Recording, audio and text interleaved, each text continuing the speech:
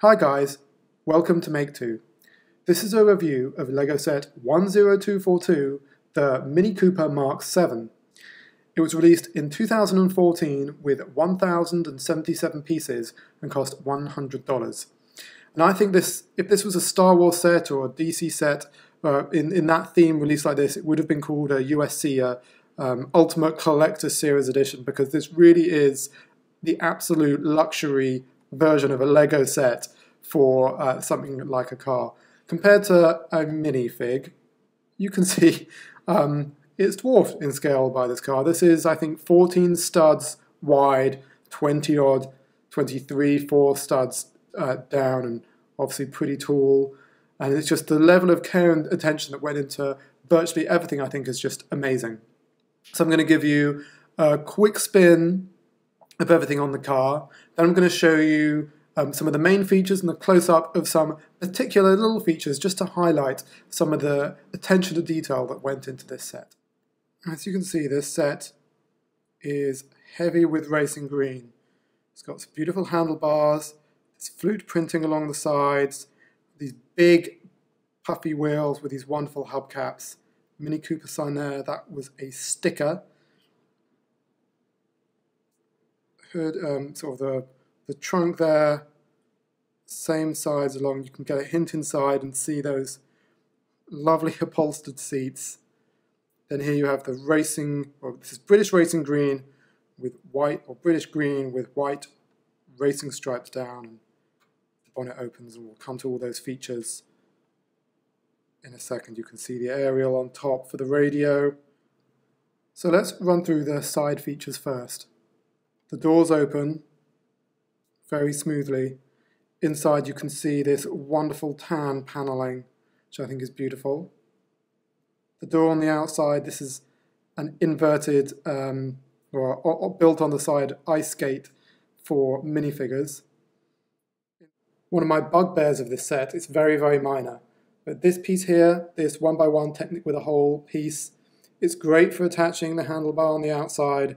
The bad news is that it's in black. I don't know why, given the level of dark green they went for the rest of the set, why if they could have just got this piece in dark green, the door would have looked perfect. As it is, kind of feels like if they'd done, I actually would have preferred a slightly different handle here, but kept everything in the same colour. I think it's the only part almost of the entire set that's in a different colour, and it stands out for that.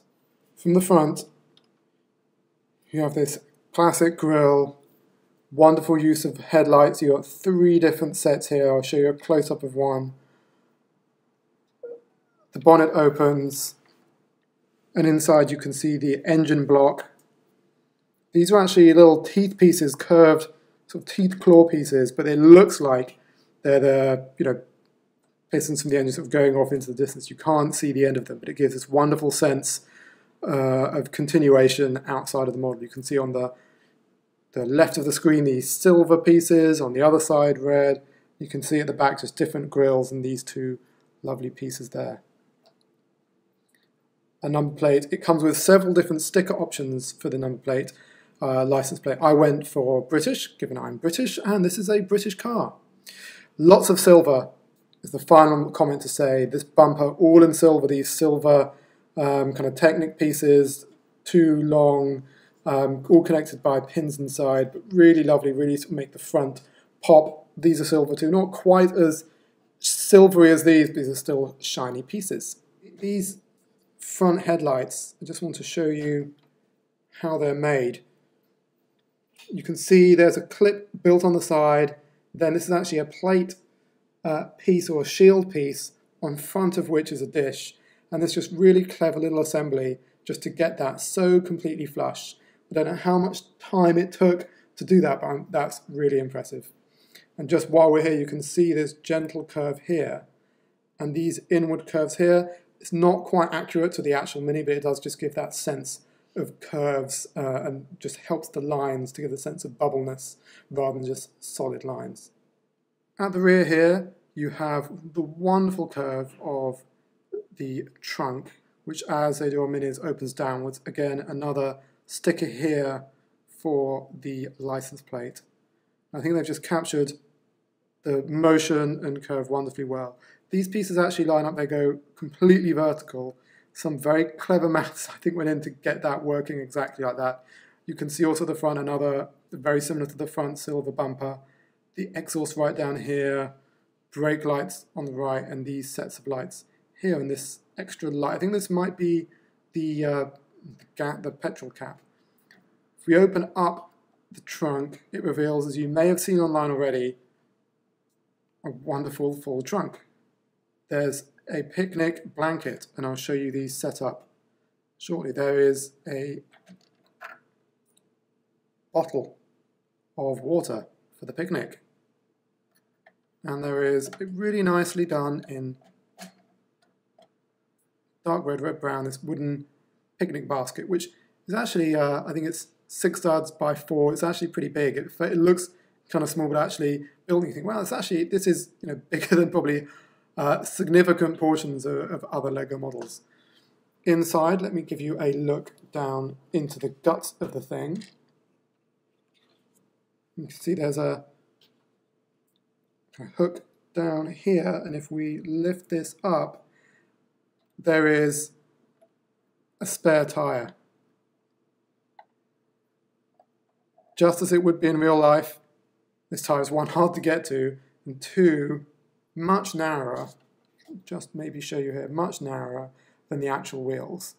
But that's as it is. You're not supposed to drive for long on these, and in it goes. Now you can't probably see, if I take the wheel out, you can see just back there, you can see that's an opening down to the outside. There's some pins in there, and what that does, if I show you the underside quickly, that just puts this, which is a panel piece which would normally be upright, again, it puts that onto its side so that there's enough space in the trunk to put that spare tire. This is my first particularly special feature, which I think is really, really nice. So let's put that back.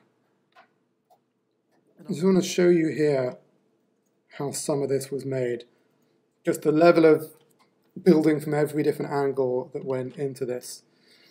So this is just a simple little assembly to put on the lights, which just covers up, it matches this curve, which is a normal studs going upwards side, and again it helps match the curve of the trunk that opens here. Finally, we have the interior. You can see the checkered pattern, dark tan, light tan and white on each of the chairs. You can see it at the back here, you can see,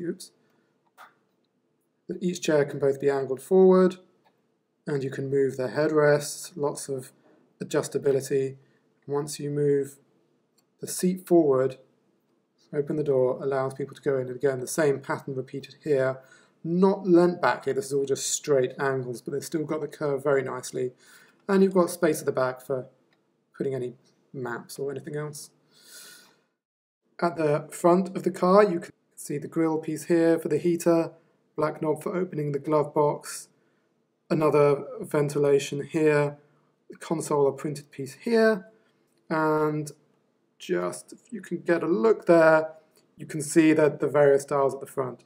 Now many people have complained about the size of the steering wheel, and they're exactly right, it's just way too big. It maybe there's just no space, no clearance at all underneath for the person to sit.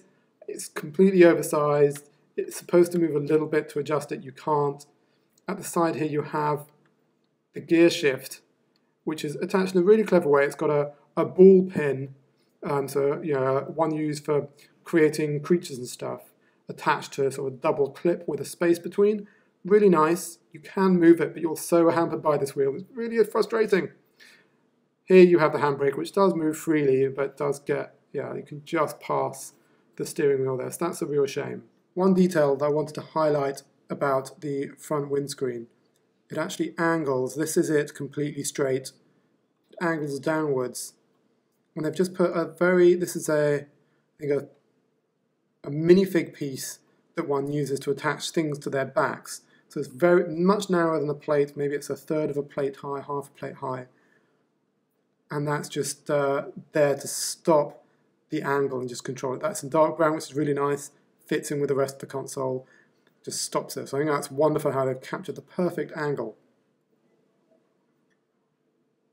Now if you attach the roof is perfectly flat. But given that this is angled, the part where the front of the roof touches the windscreen is actually lower than it would be if the windscreen was upright. Now they compensate for that by having these 3 hinge pieces at the front, where the very front of them, the tip, you can just see the angle there, just that small bit of black, that lifts up this front enough, the roof enough, so it lays perfectly flat on top. There's one little hole in the whole of the side panel of the car, right here, right down by the rear wheel, by these grille plates coming up. And it bothered me. As I was building it, I was thinking, why is there this gap? What is the reason for the designer putting in this tiny gap? It's quite hard to do. You've got studs on the side, obviously, and you're sort of building studs one way, then another way, then another way, and then you have this tiny gap. It's like, what's that for? And as you build up the rest of the model, it was quite near the end when it became apparent to me that the whole purpose of having to have this little gap, not being able to fill it. So you see the various uses of plates and bricks all along the side was just to allow for this flush side panel. And these are plates. They could have done it differently. They could have had this just being the end of bricks, but they wanted to get this curve. And they wanted to get this curve on the inside as well and going through. So rather than doing it with bricks, did it with plates on the side, and that allows the door to close perfectly. So this is, I think, half a plate width, and it just allows those hinges to work oh so smoothly. I think that's the reason for that gap. Because I think, again, it shows the care and attention that went into this entire set. Now, one minor quibble is that these lines are perfectly straight. These lines do not quite match. They're both pressed in firmly, but these are all printed, and just some of the printing doesn't line up quite as smooth as it could. The other one on both these slope pieces and these at the back, they were stickers that have a bit of black on to show sort of the window continuing, because these windows are all supposed to be at an angle. I left them off because they wouldn't look very good, and I wanted to keep it pure. I don't think it really matters. The stickers would have bothered me more than just having here a straight window. Here we have the picnic all set up. This is the now empty basket. Lovely curves to it though, I think, all built on the side, these clip pieces. In the middle with these arm pieces and a long axle bar between them, I think is really nice. Big bottle of water, 2 cups, which I think are almost certainly way too small for whoever would actually be able to fit in this car. Likewise, probably for the person who actually can fit in the car, who's maybe yay big. A relatively small French loaf. They had a French loaf and a couple of pieces of cheese for 1 or 2 people to enjoy on their picnic. So that's it for my review of the LEGO Mini Cooper Mark 7. I think it's a wonderfully detailed model with a huge amount of care and attention, some really impressive building techniques that I'd love to learn from, but I don't think I'm quite smart enough.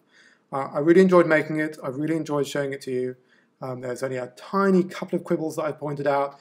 Otherwise, this is perfect, and I think the next thing I'm going to do with this set is take it apart, separate out all the pieces into different piles, and then build the model again, because I had such a blast building it, and I tried to learn so much.